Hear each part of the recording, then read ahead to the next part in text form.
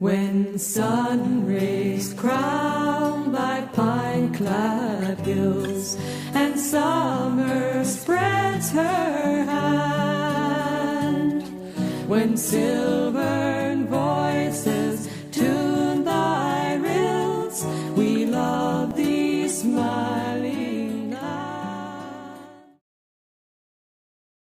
Newfoundland is an island of some 40,000 square miles situated in eastern Canada near the Gulf of St. Lawrence. It is the most easterly part in all of North America. Closely associated with the island is the 110,000 square mile Labrador coast on the mainland. Together they make up the province of Newfoundland and Labrador, the 10th province of Canada. Looking at the enlarged map of Newfoundland, we can see the rugged coastline that includes the Avalon Peninsula in the island's southeast corner. At the northern tip of this peninsula is the capital city, St. John's. The first Europeans on the island were probably Vikings, 500 years before the modern discovery of Newfoundland, arguably by John Cabot, sailing for England in 1497. Newfoundland was established as the first British colony after many years of temporary occupation during each fishing season. It was Sir Humphrey Gilbert who claimed Newfoundland for England in 1583. The island became a self-governing dominion in 1855. In 1928, a long-standing dispute between Newfoundland and Canada over ownership of the Labrador coast was finally settled in Newfoundland's favor. The Dominion of Newfoundland became insolvent during the Great Depression and reverted to Crown Colony status in 1933. It retained that status until 1949, when by referendum it chose to become a province of the Dominion of Canada.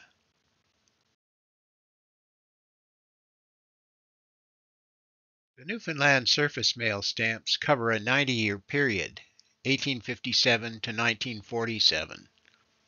In discussing them, it's convenient to divide these stamps into 7 groups, mostly according to which banknote company produced the stamps.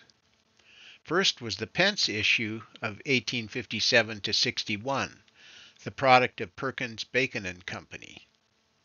This was followed by decimal issues produced by the American engravers, American Banknote Company, ABN, and the National Banknote Company, NBN, between 1865 and 1879.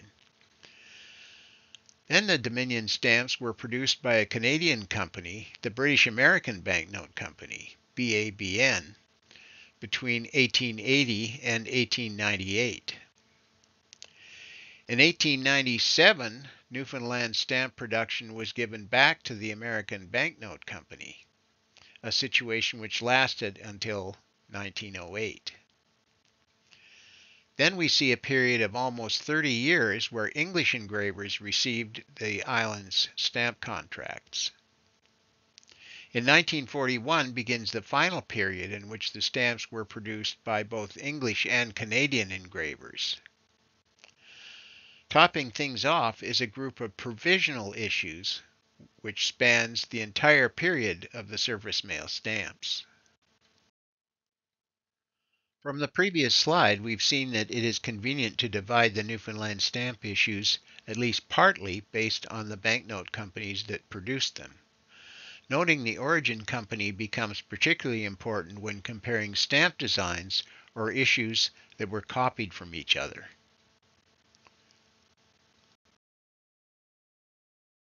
In this slide, all of the banknote companies that produced Newfoundland stamps are listed.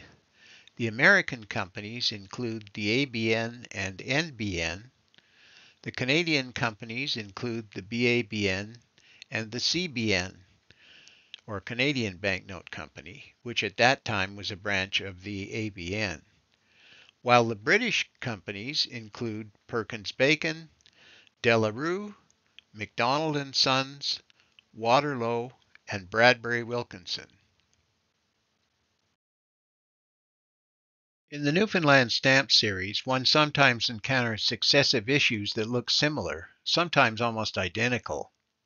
Because there is some confusion surrounding this, and because of the way stamp catalogs tend to cover copied designs, it is worth taking the time here to go over some definitions and examples before getting into the full details of each issue. In this slide, we see three types of relationships between pairs of similar design stamps: theme copy, facsimile copy, and re-engraved die. The theme copy is where the later design has only been loosely copied from the first. It's obvious that the stamps portray the same subject, but they're generally easily told apart. In a facsimile copy, a greater effort has been made to faithfully copy every part of the original. Facsimile copies usually appear identical at first glance and are differentiated only after careful inspection, usually under magnification.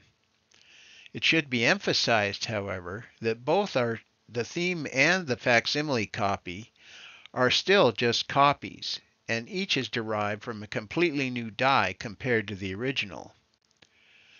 With a re-engraved die, the die of the later stamp is derived directly from that of the starting stamp via an intermediary called a roll.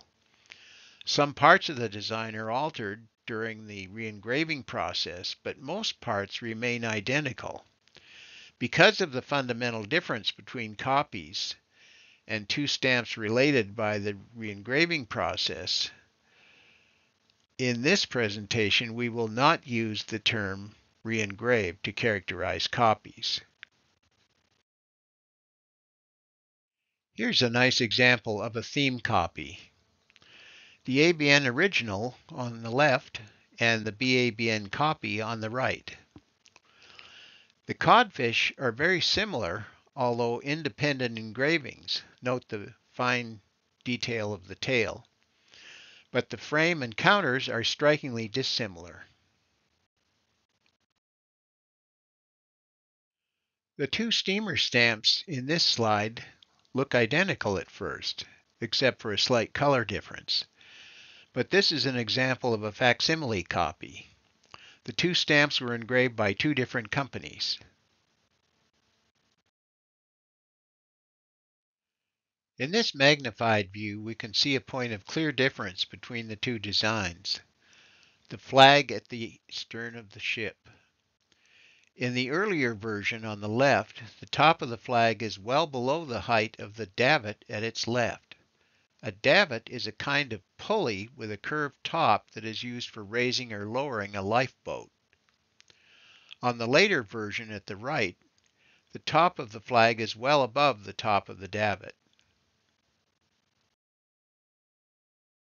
With this pair of 5-cent caribou stamps, we see an example of a re-engraved die. The Scott catalog calls them die 1 and die 2. The most obvious differences are in the height of the antler tip under the T of postage and the amount of shading behind the letters above 5 cents at the bottom. Let's look at these differences under greater magnification. With die 1 at the left, the antler tip under the T of postage is the same height as the adjacent tip under the S. On die 2, it's slightly higher. With die 2 at the bottom, the shading behind the words above 5 cents has been considerably lightened compared to die 1. These changes give us an example of true re-engraving.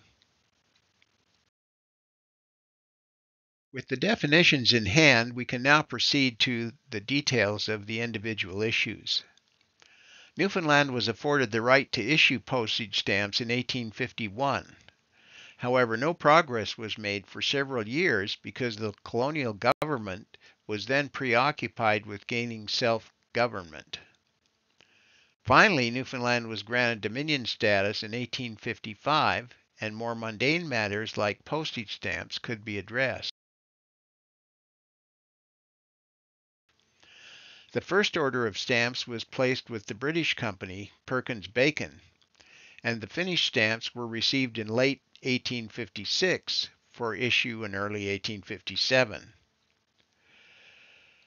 The 9 values were in local pounds, shillings, and pence, and the designs were in one of 3 formats. First was a square with a crown in the center, surrounded by United Kingdom heraldic flowers used for the 1 and 5 pence. Second was a triangle with heraldic flowers in the center, used for the 3 pence only. And third was a rectangle with a white circle or oval in the center containing heraldic flowers, used for 2, 4, 6, 6.5, and 8 pence, and the 1 shilling. The existence of such an unusual value as the 6.5 pence, or 6 pence halfpenny as it says on the stamp, merits explanation. That value paid the postage for a packet boat letter to the UK. The British Post Office bore the cost of commissioning the packet boats. Consequently, most of the postage from that stamp went to them. The packet rate was 6 pence sterling, or British money, of which 5 pence went to the British Post Office. Since the stamps were in the local Newfoundland currency, and the Newfoundland pound was pegged at slightly less than sterling, the stamp had to be 6.5 pence Newfoundland currency to pay the 6 pence sterling fee.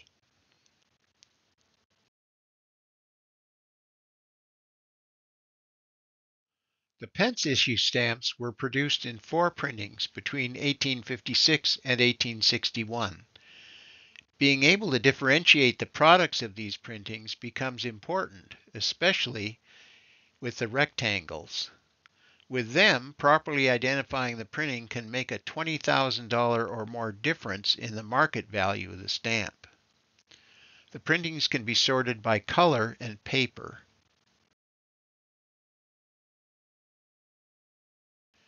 The first printing, 1856, was in scarlet vermilion on a thick opaque paper which shows mesh. Most of the first issue rectangles are quite valuable, even in used. The stamps of the second printing, 1860, are relatively easy to spot by their color because they are much more in the middle orange range. Also, the paper is not as thick or opaque as the first issue, and it shows little or no mesh. Most of the second issue rectangles are also valuable. The stamps of the third and fourth printings, both in 1861, are much less valuable and are readily obtained. Their color is rose, the third issue somewhat darker than the fourth. The paper is the same as the second issue.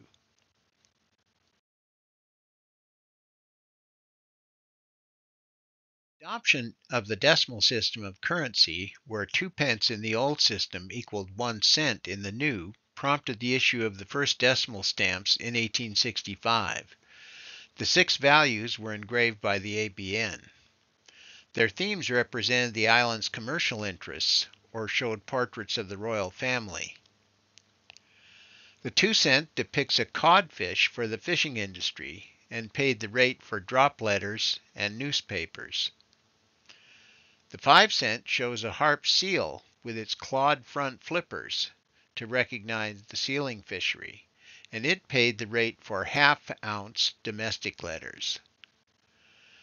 The 10 cent features a posthumous portrait of Albert, the Prince Consort, who had died in December 1861, and it paid the rate for double-weight domestic letters. The 12 cent, with a portrait of Victoria previously used on the Nova Scotia 1, 2, and 5 cent, paid the rate for a letter to the UK. The 13 cent features a schooner representing commerce, and it paid the rate for a letter to the US. Finally, the 24 cent, with a portrait based on a painting by Franz Winterhalter, and previously used on the Nova Scotia 8.5 cent, 10 cent, and 12.5 cent stamps, paid the rate for a double-rate domestic letter. The first changes in the decimal series appeared in 1868. The color of the 5-cent seal was changed to black from its previous brown. Then there were 3 new values due to reductions in postal rates. The first, also in 1868, was a 1-cent stamp depicting the young Prince of Wales, later Edward VII, in Scottish Highland costume.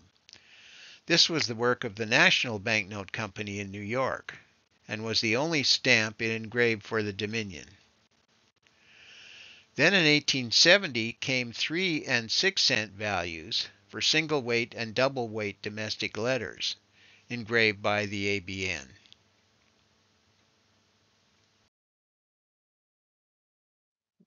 When existing values were reordered in 1871 to 74, the colors were changed. The 1-cent was brown lilac instead of purple, the 3-cent was blue instead of vermilion, and the 6-cent was bright rose instead of pale rose. But let's take a closer look at that 1 cent. The 1871 printing wasn't just a new issue from National Banknote Company plates. It was a theme copy from the new plates engraved by the ABN.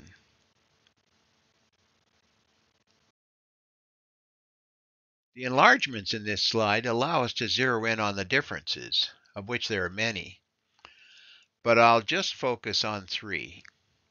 First, the facial details are quite different. To my mind, the NBN version on the left is superior. Second, on the NBN version, the lower edge of the denominational banner breaks the oval, and on the ABN copy it doesn't. And third, the white gaps under the denominational banner are rather larger on the ABN version at the right.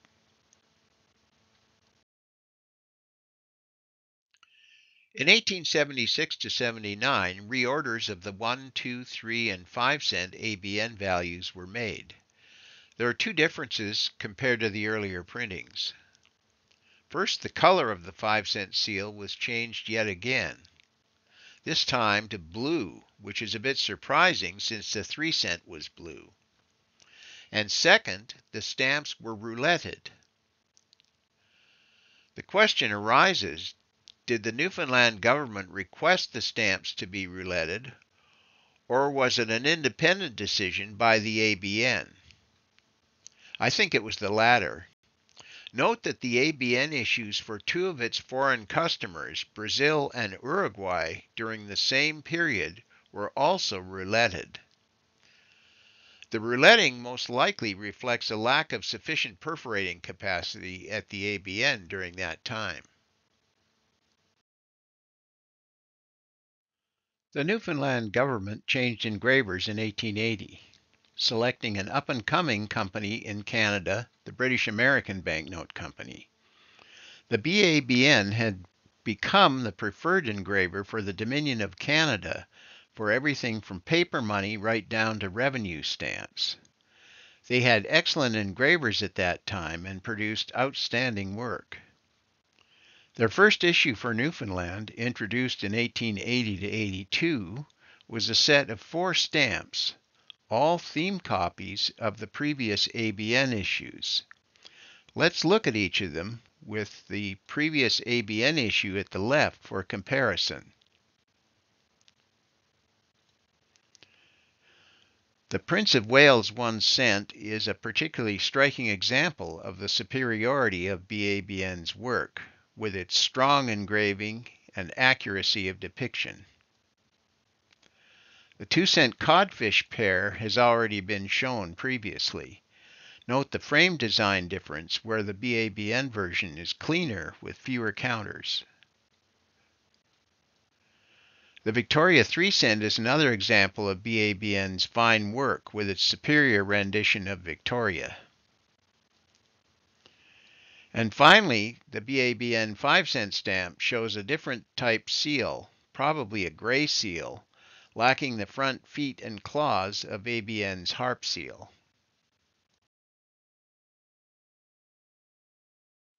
In 1887, the BABN 1, 2, 3, and 5 cent designs were reissued in new colors.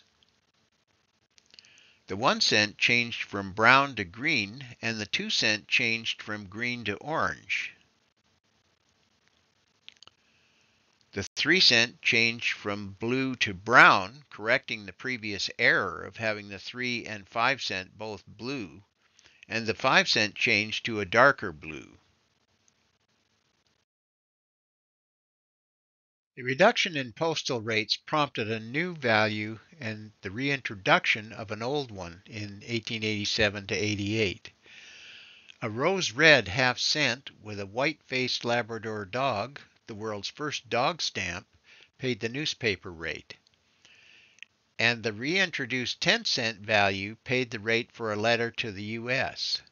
Note that its schooner theme was consistent with the design of the 1865 13-cent stamp intended for the same use.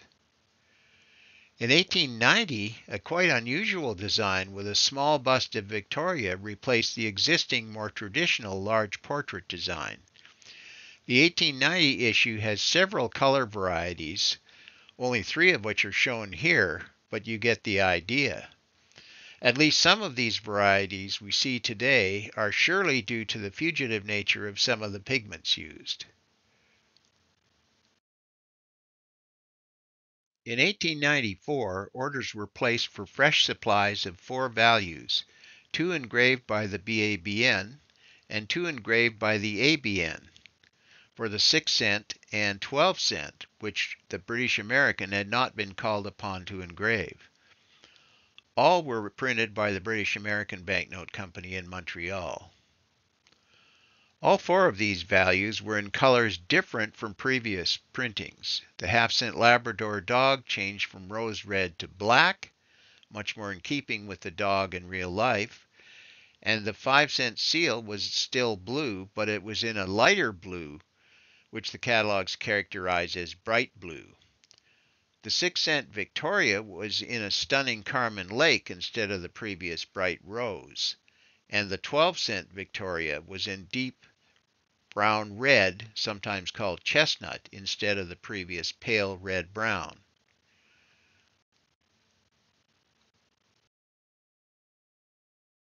Two years later, in 1896, a very unusual printing was ordered from the BABN plates.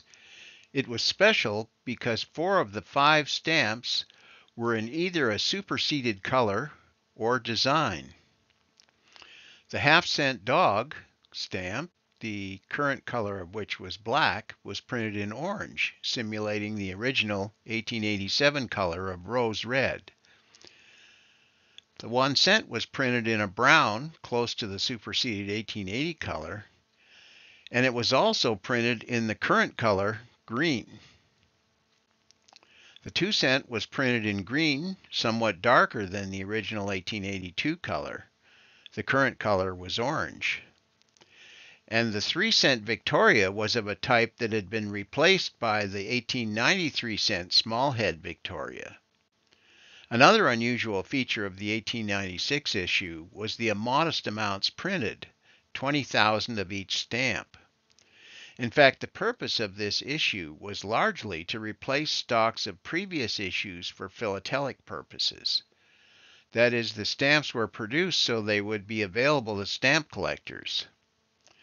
Since the 1896 printings were made available for sale at the post office and could be used for postage, they are technically reissues rather than reprints. Then in 1898 came a final printing from the BABN half, 1, and 2 cent plates, all in the current colors. This issue was probably ordered as a stopgap to provide a supply of these values while the government awaited the arrival of stamps of the royal family designs, the current issue. And so ends part 1 of our story. Thank you.